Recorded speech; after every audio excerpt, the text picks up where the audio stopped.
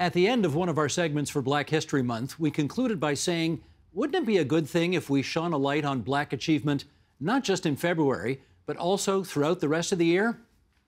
Well, here goes. Tonight we're going to talk about the first Black Canadian ever to win a seat in any legislature in the country, and we're betting few of you have ever heard of him. Leonard Braithwaite got elected the MPP for Etobicoke in 1963. That's 5 years before Lincoln Alexander became the first Black MP. Braithwaite died March 28, 2012. He served 3 terms at Queen's Park, and to learn more about his life and legacy, we welcome, in Chicago, Illinois, Warren Salmon. He's president of the Ontario Alliance of Black School Educators, and Len Braithwaite was his godfather. In the nation's capital, Michael Coteau, the MP for Don Valley East. In Brampton, Ontario, Gwyn Chapman, whom Braithwaite mentored back in the day. She's an anti-Black racism advisor for the city of Brampton, communication specialist and motivational speaker.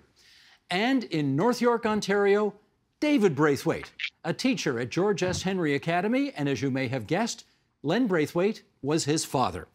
It's great to have you 4 on TVO tonight for a long overdue conversation about somebody who was a historic figure of great importance. Let's start with a little background, since as we suggested off the top, I suspect a lot of people have never heard of Len Braithwaite. So here we go, the graphic, please, Sheldon. Leonard Braithwaite was born in Toronto in 1923 to a Barbadian father and Jamaican mother.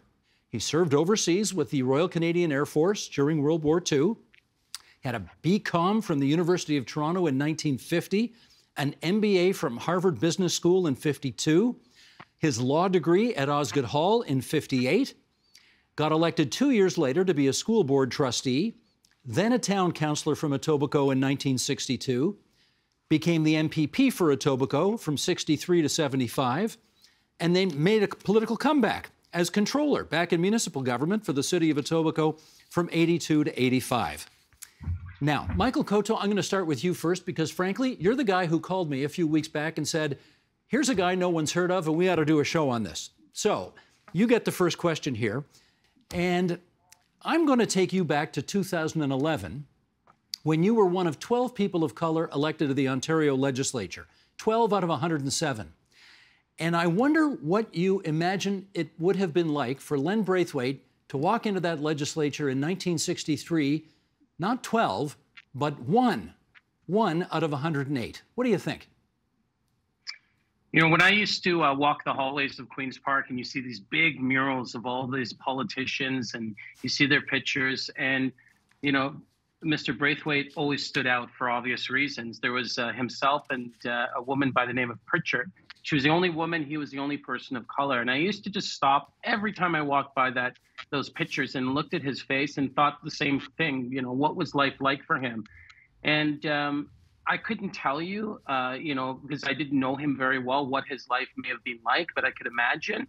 But I always knew walking by there that I had a lot to thank him for really not only breaking the barriers of politics in Ontario, but being the first Black Canadian in this entire country that really just made it possible for someone like me to be elected.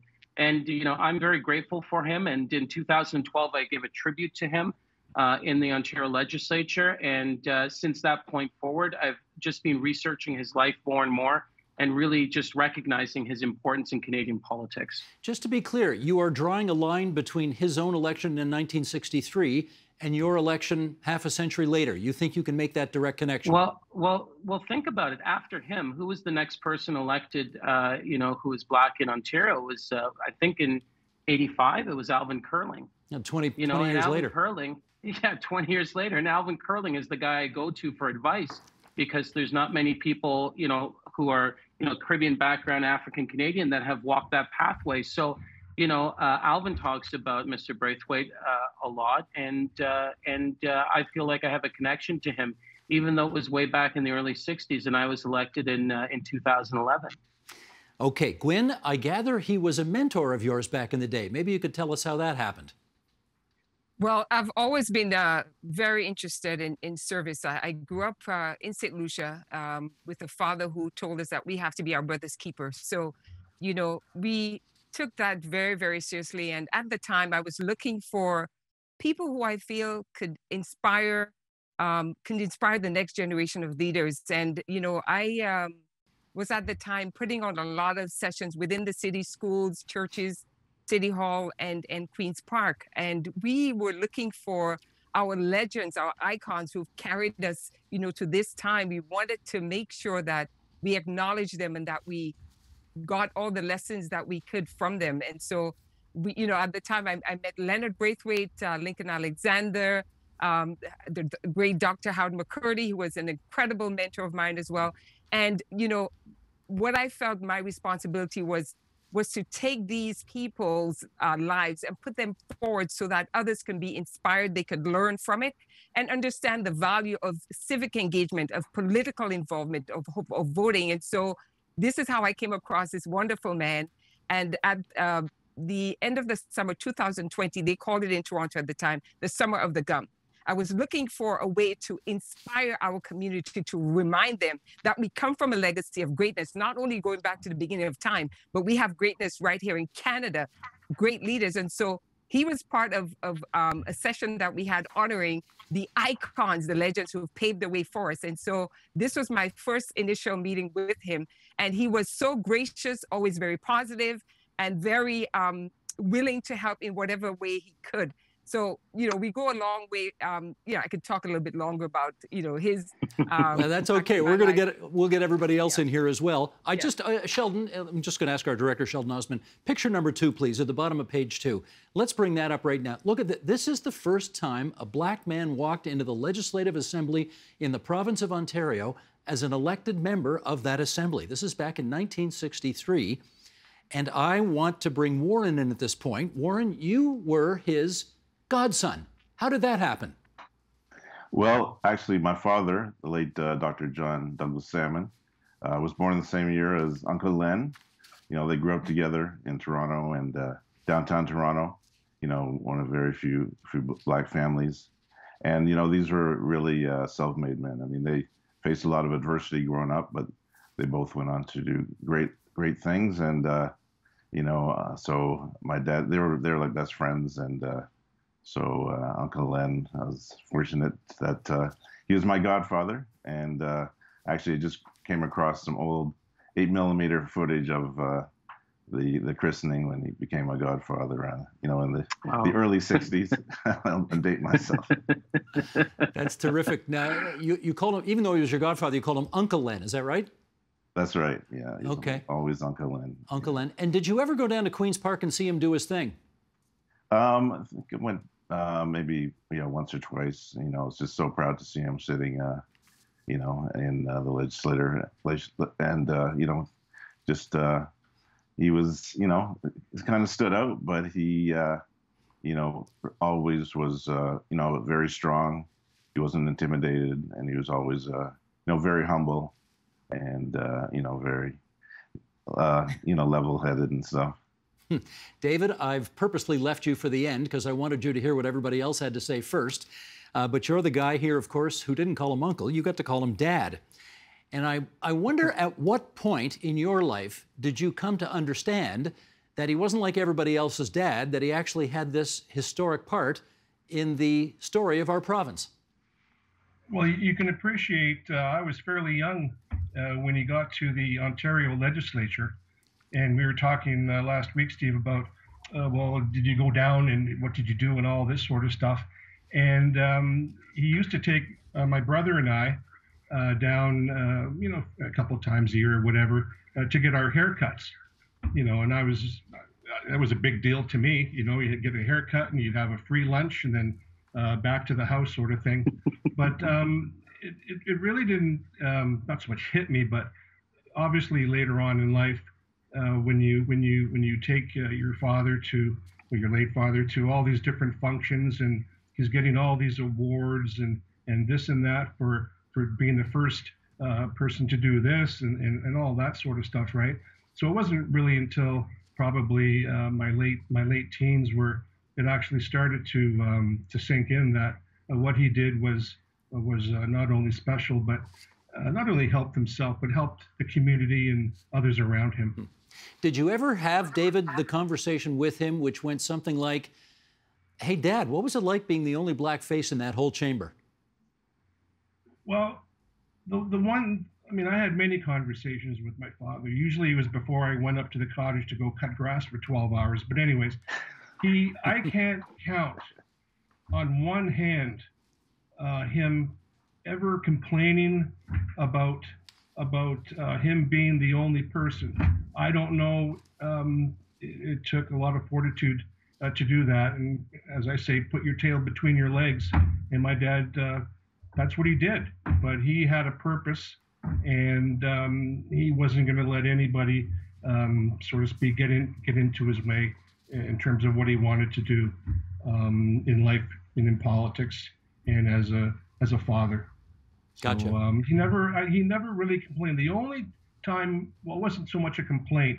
I think it was the second term with the Liberals, and I used to tag along, and he'd canvassing with him, and we were at one person's house, and the person said, "Oh no, I'm a federal Liberal. I'm not a provincial Liberal." And that, my dad, to the day he passed on, he could never get over that. What do you mean? What was the issue there? Well, the issue was that he was campaigning, and the individual he was talking to, well, my dad was in provincial politics, but the individual said, "Oh no, I'm a federal Liberal, not a provincial Liberal." Got it. He couldn't get his mind around that. But anyways, as I said, he never, with all the stuff that you read about, and I mean, you only read about what happened, what he did, but how he did it, and what he had to do to get to where he wanted to go, that he never complained about. But what doesn't kill you makes you stronger, so to speak, and that's the way he was. He was just he's just like anybody else that wanted to do his best for not only his family but for his community. Gotcha. Michael, let me get you back in here. You two actually had a great deal in common, and I'll put a couple of the things on the record here. You started your political career on the school board, and so did he. You got elected as a Liberal MPP at Queen's Park, and so did he. Your father was from Grenada. His father was from Barbados, 2 islands over in the Caribbean. How much of an inspiration was Len Braithwaite throughout your time, both in school board and then later at Queen's Park? You know, I only got to start to know his story, you know, closer to my time in the legislature. And, you know, at the beginning, Steve, you said, you know, there's people out there that don't know who he is. And, you know, that's true. There are a lot of people who know who he is. But, you know, I was, for example, just 20 minutes ago, coming out of a committee meeting, and I said to another politician, "Do you know who Leonard Braithwaite is?" And he said, "No." And I told him the story. He said, "I thought Lincoln Alexander was the first parliamentarian." And I said, "No, well, actually 5 years before." So when I started to learn more about his story and to research what he went through, and we're not talking about just a regular person here, you know, on paper, this is a guy who, you know, sacrificed, you know, himself in World War II to go out there. He was a bencher at the Upper Canada Law Society, you know, school board trustee, city councillor, you know, lawyer, Osgoode Hall graduate. You just keep naming it, just doesn't stop. You know, this is an extraordinary individual. But out of all the stories I've read about him, you know, how he got into the Air Force, by going down week after week, month after, he went down to Wellesley and Bay Street constantly and was rejected for a long time. I think it was over a year. He was constantly rejected. Then he bumps into a new recruiter. So the old guy got replaced, and it was a Ukrainian guy. And he says this, it was a Ukrainian guy who says, "We've gone through the exact same thing in Western Canada. We were rejected from the army." And he stamped his paper, let him in. So this is a guy who just kept trying. And I think there's a beauty behind his story, that he didn't let anyone define him. He defined himself, and he kept going, and his perseverance, his strength, that's what I draw from him. And I hope I can be just even a small fraction of the man he was when it comes to accomplishment and really, you know, keep going and trying until you actually get the job done. And that's what makes him so amazing. Gwyn, it's interesting. You would think that the story of the first black man ever to be elected to Queen's Park would be, as Michael Coteau just suggested, a much bigger deal, and that more people would know about it. you know, it's good that we know the story of Lincoln Alexander now, or that more people know the story, but we need to know about Len Braithwaite as well. Why do you think many fewer people know about his story? Well, the fact is, we understand anti-Black racism as it relates to Canada society. And so the lack of seeing the value and the importance of all people, that's been an issue. So, you know, I always look forward, Steve, and what we need to do now is to make a collective effort to teach, to promote, to share, to inform, and to educate Canada on the contributions, the dynamic and very important contributions of Black Canadians. And so we start with your program. Thank you very much. And I hope that we'll have more conversations to really show Canada the great contributions that Black Canadians have made from 1603, I believe, is when we were here. Okay, well said. Warren, I want to talk about your mom, because I remember your mom. Your mom, Bev Salmon, was a member of North York and then Metropolitan Toronto Council back in the day. I started off as a 20-something municipal affairs reporter and remember interviewing her all those years ago. Do you know how much Len Braithwaite was an inspiration to her in her own political career?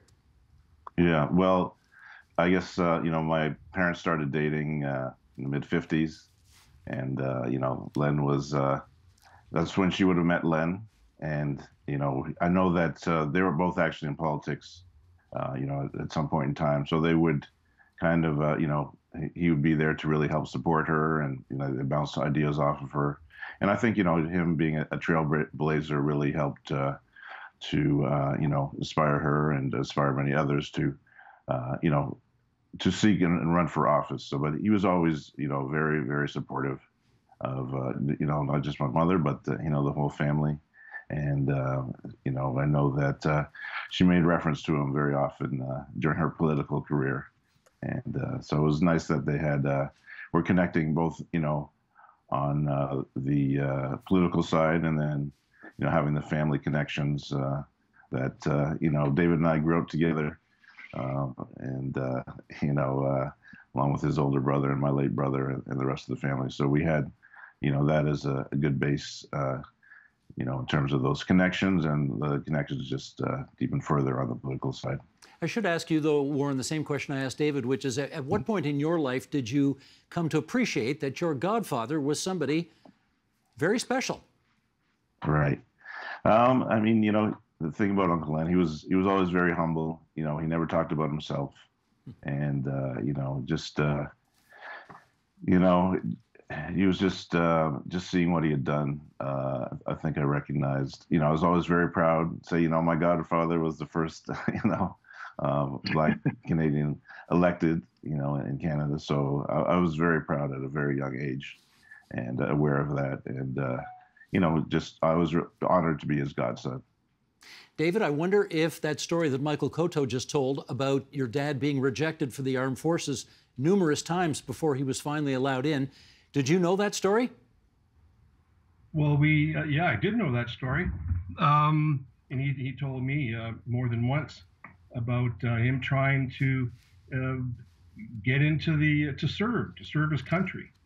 And multiple times, I don't know the exact number, but it was, I did mention when we talked last week, it was a Ukrainian recruiter, and that's the reason why that recruiter accepted his application, because they had been, for lack of a better word, not treated very well in Western Canada. So because of that recruiter, my dad was able to join the armed forces. Is there any question in your mind as to why he was rejected so many times before finally accepted? Well, I would have to say because of his color. Understood. Michael, I gather, as I looked into his background as well, I gather he helped revoke a section of the Ontario Separate Schools Act that had allowed for racial segregation in publicly funded schools. And in fact, his maiden speech to the legislature, I gather, in February 1964, he talked about this. Now, again, when you were a school board trustee, did you know about his connection to that issue? No, I didn't know his connection to that specific issue. And, I think it was Keith Davies, when he was the Minister of Education, worked with him to end segregation in Ontario schools. And Mr. Braithwaite said that was his greatest accomplishment, I think, of his political career or his life career and work. And in addition to that, he was the person that ended the practice of not letting women be pages in the Ontario legislature. So, he is extraordinary from that perspective. And back to the recruiter, there is an archive. I think it's with Veterans Affairs. I watched an archive on that Mr. Braithwaite speaks about that issue, and he said something to the effect of that they don't accept your kind here.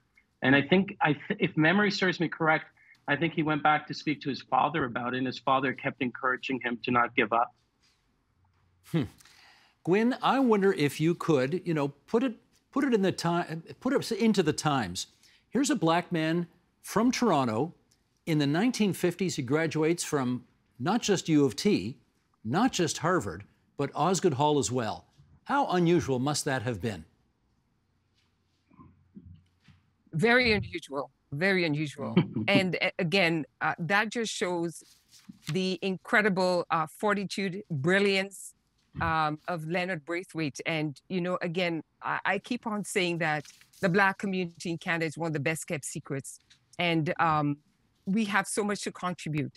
Others have been so instrumental, in moving the country forward. And I'm just hoping that at this time, 2022, that we start to realize how important it is that all communities, all people have an opportunity to be their best self, to be able to make that contribution. Because as we see in a family, when all our children are doing okay, we become a very powerful, effective family. And so when we look at Canada as a family, we've got to start thinking about that.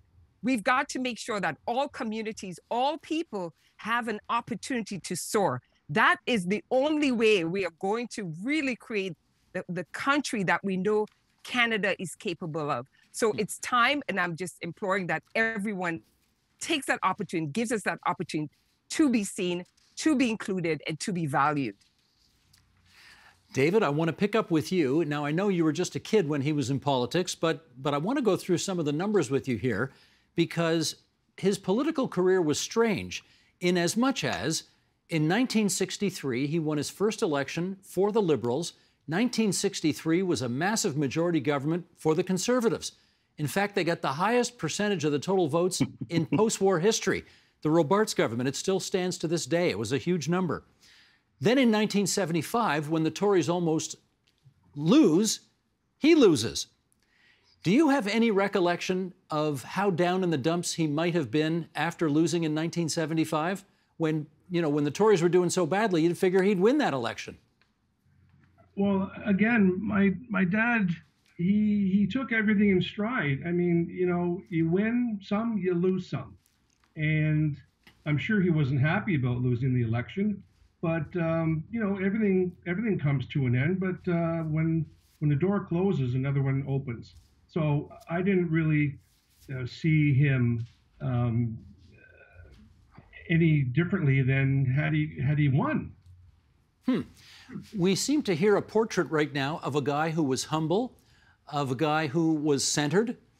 But in all of my pre-interviews with the four of you, and then again here during this discussion here, I'm not hearing any stories about a man who was bitter or angry about whatever discrimination he may have encountered during Toronto of the 1960s and 70s. I see a lot of head shaking right now. Gwyn, you want to pick up on that? Why would that be?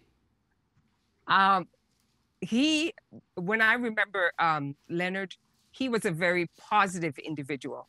You see, when you know who you are, when you know what you're capable of doing, when you know the essence of humanity in life, you know that there'll be people against you, but the idea is to keep focused, keep forward. And he was a visionary.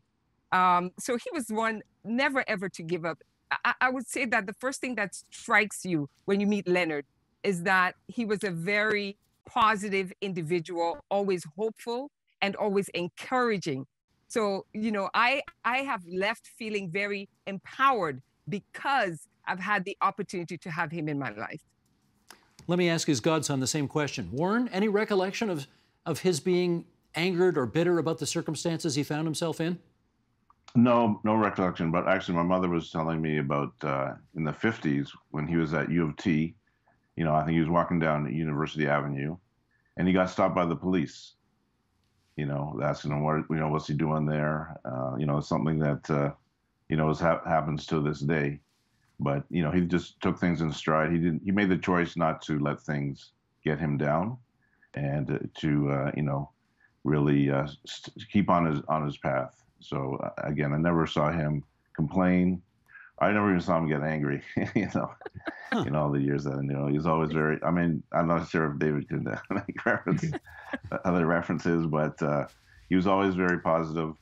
Even keeled, and very supportive, and always, just had nothing but positive things to say. He was very supportive of, my businesses and stuff. And he said, "Well, you're my godson. I got to give you some, free legal advice."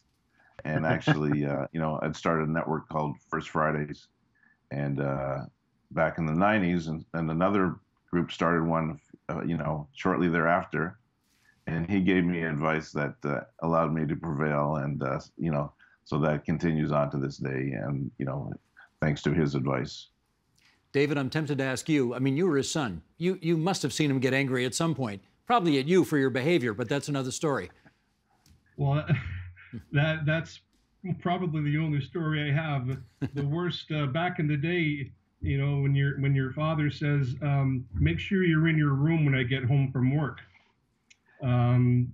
That's not a good day for you. So he straightened out things pretty quickly back in the day.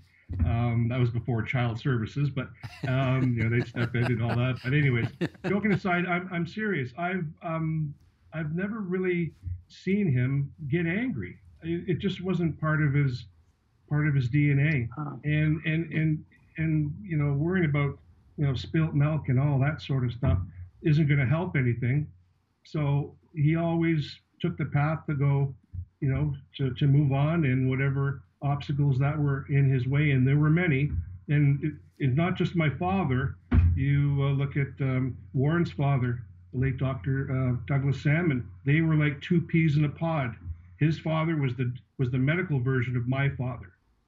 And education, especially their parents being from the West Indies, education was a big deal, in quotation marks. Right. And that's how my father was able to do a lot of the stuff that he did, was because he had the education to be not only, I don't want to use this at the same level, but to be with the people that are making the decisions. If you want to make true change, you have to be with the people that are making the decisions. And he had no problem with that. Gotcha. Michael, I think it's well known that Alvin Curling was the first black cabinet minister in Ontario history. Zanena Conde was the first black female cabinet minister in Ontario history. But you spent a decade at Queen's Park. How well do you think the Len Braithwaite story is known by people who work every day in the legislature? Unfortunately, I don't think his story is known as much as it should be. And, he plays such an important role in the Canadian narrative. And when I got to the Ontario legislature, you walk around the building, there's only about 3 or 4 items that relate back to the Black community. Mr. Curling's portrait as a speaker, the 2nd Battalion plaque that's there, and there's an image at the bottom of the legislature. But beyond that, there's no real, there's nothing really there that symbolizes our accomplishment in this province that we've been part of since the very beginning of its existence. I would go as far to say, today, that there should be either some type of symbol symbolizing what he was able to do, either a statue, a plaque, something symbolizing his story. Because it's one of the greatest stories told at Queen's Park, and his legacy is not only important for the people on the show today, but I mean for next generation of Canadians to know that even when people push you down, when people have pushed you aside and forgotten about you, you can still persevere, you can still move forward, and you can still accomplish things. And he is the greatest example in the Ontario legislature, along with, of course, people like McPhail and other folks. One of the greatest examples of people moving forward to change the world. Gotcha. Sheldon, once again, if you would, let's bring up this next picture. Because if you go to Etobicoke, near Finch and Highway 27, anybody who wants to find themselves there on Monday, the next anniversary, the 10th anniversary of his death, that's Leonard Braithwaite Park. And you can go and remember this pioneer in Canadian political history. I'm not sure it's going to look that beautiful since there's probably still a bit of snow on the ground, but think of Len, and that's a good place and a good day to do it. I want to thank all of you for coming on to TVO tonight and sharing your views and your deep felt thoughts about Leonard Braithwaite, Michael Coteau, the MP, Warren Salmon, his godson, Gwyn Chapman, anti-black racism advisor for Brampton, David Braithwaite, Len's son. Great having you all on TVO tonight. Thank you. Thank you. Thank you. Thank you. Thank you, Steve. The Agenda with Steve Paikin is made possible through generous philanthropic contributions from viewers like you. Thank you for supporting TVO's journalism.